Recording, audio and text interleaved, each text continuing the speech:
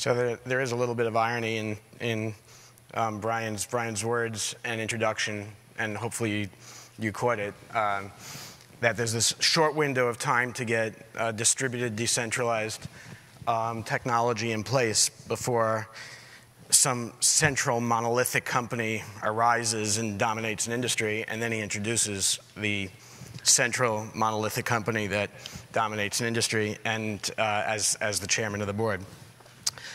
So I have just a couple of comments really from the board. First, it was just over 4 years ago. It was the end of January 2016, and my company, DTCC, hosted the very first Hyperledger meetup just 1 month after Hyperledger was founded in our small conference room, training room in our Jersey City office outside of New York. And Consensus was there, and Microsoft was there, and a lot of companies that weren't really sure. I think everyone was just kind of warily eyeing each other because everyone had an idea of what this might become, but wanted to see what the other guy was doing and what the other guy was going to contribute. And today, Super Tuesday, ironically named March 3rd, 2020, just 48 months, which seems short in distributed ledger terms, but probably very long in political terms.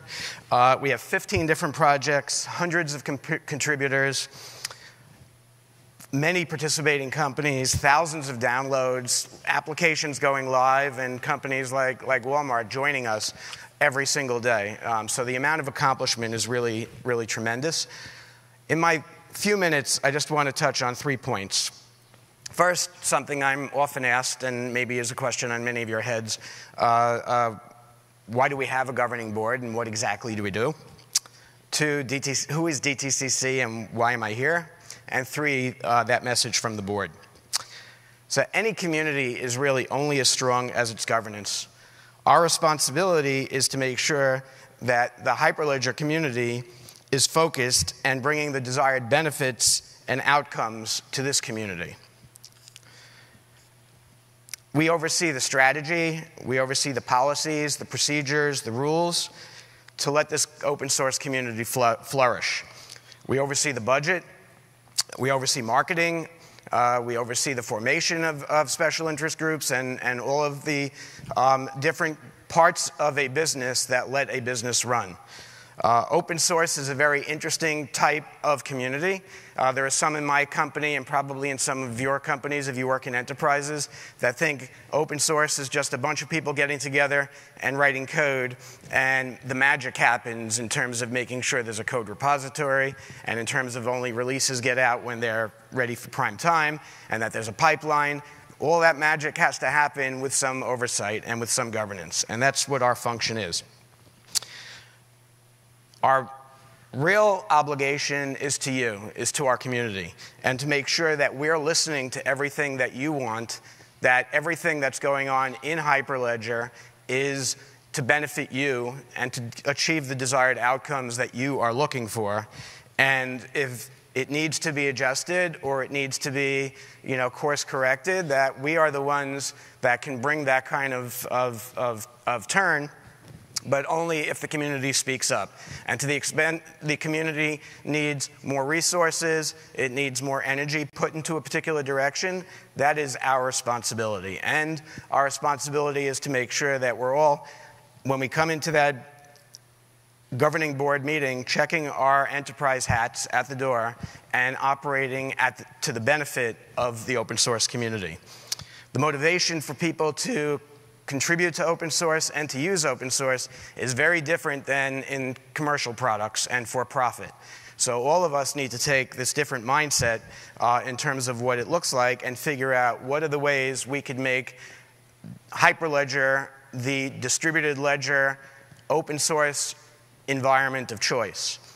Our perspective on Hyperledger, and certainly DTCC's perspective, is that a distributed, decentralized ecosystem, technology, platform can't be owned by a particular commercial vendor. It needs to have at its core, similar to the internet, similar to SQL standards, similar to many other technologies, there needs to be a fundamental shared level of resource.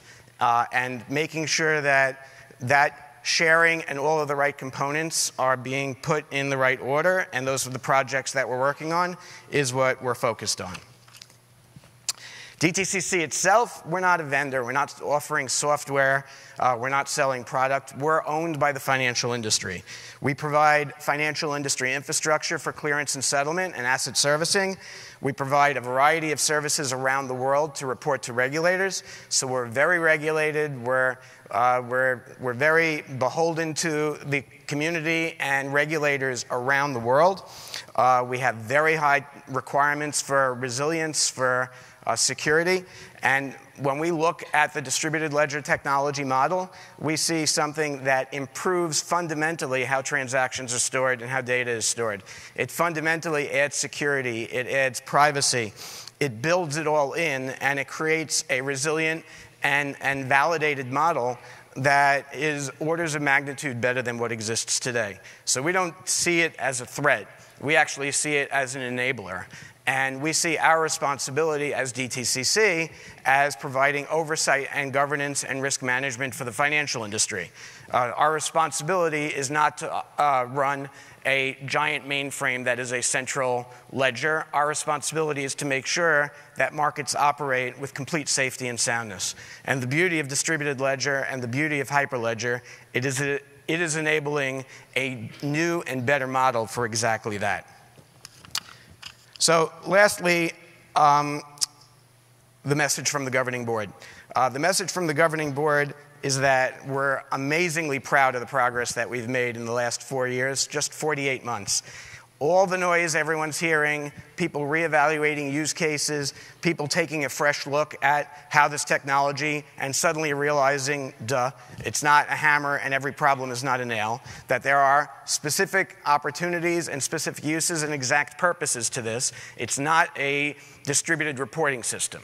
It's a distributed ledger, okay? And it has all of the capabilities built in to create that trust but verify capability, where you can have immutability, you can have auditability, accountability, all of it built in from the get-go, and you don't need to constantly reconcile across multiple different sources of truth. So we're tremendously proud. What you're hearing is the noise of progress. Every technology goes through different learning curves. Every technology goes through the aha moment when you actually put it in production and you realize, oh, it's not connected to my operation console, or the word out of gas is not really going to help me when I'm trying to debug something. So everything you're hearing is exactly what you should be hearing. All the progress that we've made is exactly the progress we should be making at this point in the evolution of a technology that is likely to be dominant over the next 5 to 10 years. So the key thing is go out, listen to the noise of progress, see all the different things that people are doing, think about ways that you can contribute and you can enhance the value of this ecosystem. Think about any messages you might want to have for the board.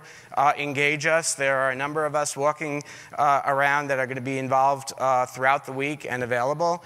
There's about, I think, 16 or 17 members of the governing board, and a number of them are here. And get involved and have fun. Thank you very much.